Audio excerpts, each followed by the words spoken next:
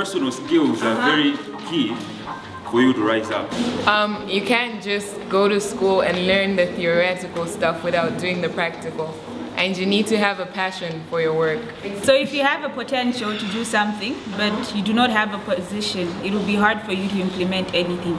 So you need to aim to attain positions, so it will be easier for you to do things.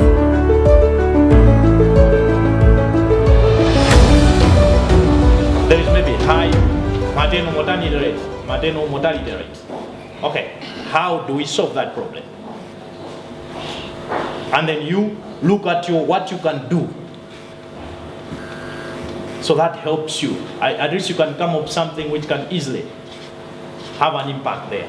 So that's when the user at least starts asking serious questions. To say, okay, so this is how things should look like. At the same time, with a prototype, you're failing quickly and cheaply. If I put something on a drawing, on a paper, and then I take it to you, and then you tell me this is useless, have I lost anything?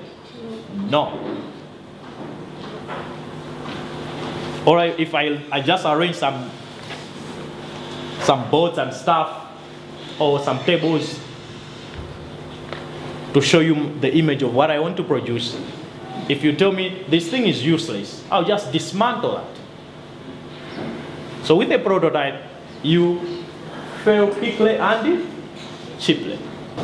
And design thinking helps us in understanding that process better. And what I want is, you give me the solution. When you come there, you're going to tell us the solution. You're going to tell us, this is the problem we found, and this is our suggested solution.